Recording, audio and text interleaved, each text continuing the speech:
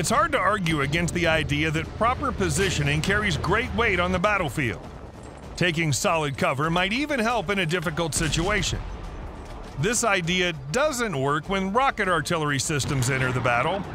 They can wipe any covering away with their accurate attacks. And there are some that can provide an entire field with covering fire while staying far away, so now tanks can respond. What is that weapon? So first we'll tell you about the Caesar, a French 155mm self-propelled howitzer developed by Nexter. What can this newly baked Caesar boast of? The most important thing for artillery is the cannon, of course, and the Caesar has something to show off. On its steel shoulders, you'll find a modernized variant of the 155mm TR-F1. It's equipped with the Sigma 30 autonomous weapon network and targeting system. The targeting system includes a radar to measure the initial velocity, a built-in ballistic targeting block, and blah blah blah. Simply speaking, this cannon is armed to the teeth technologically speaking. Just imagine this literal fiery beauty can turn any fortified position or column of enemy armor into cinders. Additionally, the vehicle can comfortably carry 5 people and it has AC. Let's talk more about that comfort. The vehicle has armor for rounds up to 7.62mm caliber and for shrapnel. That's enough to survive most attacks, not considering direct tank fire. A huge plus compared to stationary howitzers is that the Caesar has an automatic reloading system. Its maximum fire rate is 6 rounds per minute, and just one attack is enough to destroy any fortified place. But that's not all. Like the Warlord Caesar was praised for being able to multitask extraordinarily, this beauty can use a ton of warheads simultaneously. Its maximum firing range is 31 miles. This SPG's advantages include high mobility, significant firing range, and impressive firepower. Disadvantages include poor maneuverability off-road and a modern ammo supply of 18 rounds. The French stunned the world with their howitzer, but Germany stunned everyone earlier by showing off their PZH-2000. Here's an interesting fact: even the famous company Porsche that maxes luxury cars worked on this deadly cannon. They were involved in developing the engine and transmission. So despite its fairly hefty armor, this howitzer can move at an impressive 40 miles per hour, all thanks to the 8-cylinder 1,000-horsepower engine located in the front of the vehicle. It has 3 fuel tanks totaling 264 gallons to provide fuel for 260 miles.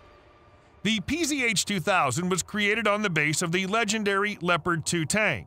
Its body and tower have steel armor, better than even the previous howitzer. The crew doesn't need to fear the 14.5mm caliber fire as well as large artillery fragments or even mines. The most important places are reinforced with reactive armor from above to protect against cluster bombs. The SPG is also equipped with protection for weapons of mass destruction with a filtration system, a fire warning system, and a fire suppression system, internal GPS navigation, and a radio connection. What does that mean? That even in case of a nuclear bomb strike, the crew will be relatively safe for enough time to escape into a safe place. This SPG's main weapon is its 155mm howitzer that's a bit over 27 feet long on a tower that can freely rotate. The barrel is chromicized with a special muzzle brake that decreases the brightness of the muzzle flash when firing. This is especially important at night when any brightness could give away your position. The howitzer is equipped with an automatic reloading system for 60 rounds, which provides a very accurate high firing rate of 12 rounds per minute, twice as fast as the Caesar. Reloading can be done manually, semi-automatically, or automatically. Additional weapons include 7.62mm MG3 machine guns with 2,000 rounds, enough to stop any guerrilla with a grenade in the bushes.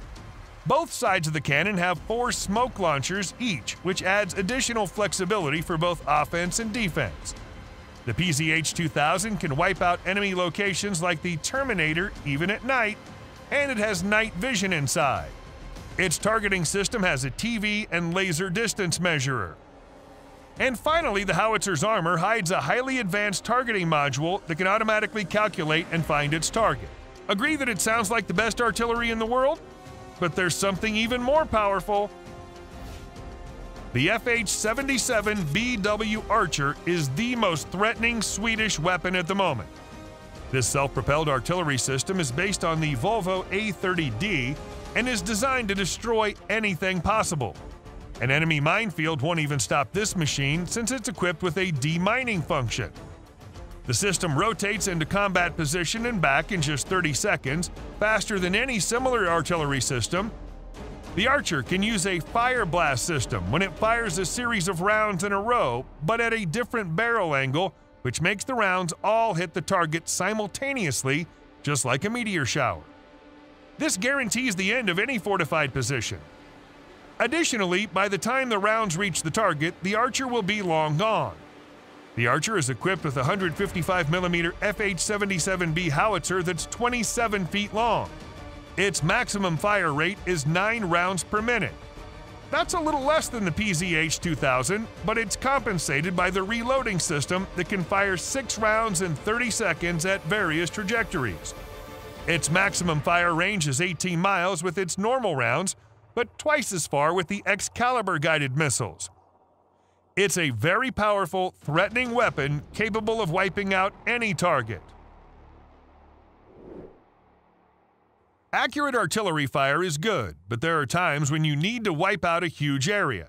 Standard howitzers are too slow for such scenarios, and there isn't always time to calculate where your enemy is hiding. In that case, you need a multiple rocket launcher. One of the best is the M142 HIMARS that was developed by the legendary Lockheed Martin, by the way. Unlike previous models, the HIMARS can defend itself on all sides. It can set up minefields against land attacks and even hit air targets mid-flight. Unaware pilots are certainly unlucky here. Otherwise, this vehicle is best compared to the Russian Smerch.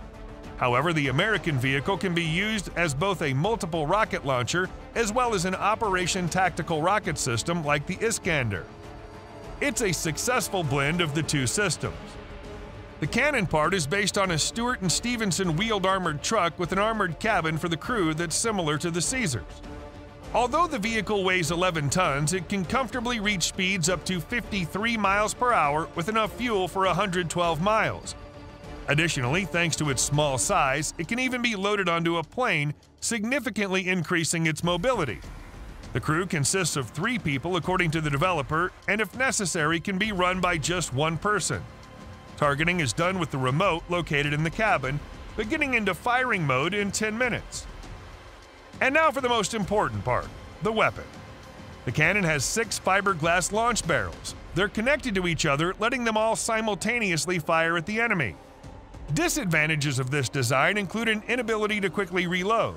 The warheads are all placed in containers at the factory and are then hermetically sealed. But it can fire all types of MLRS rockets, including guided missiles. The warheads can vary as well, from standard ones to cluster and even vacuum ones. The HIMARS has a firing range that seriously varies depending on the warhead, from just 1.2 to 186 miles. We learned from secret sources that the US government is creating a roboticized M142 version that'll have an integrated electronic system for targeting and futuristic technology. It seems the system will be fully automized and the world's first drone of this type.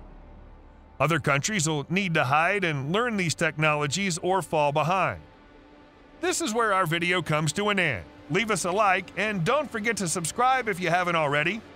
Also, the comments section is always available where you can tell us your opinion of the video. Thanks for watching. Till next time.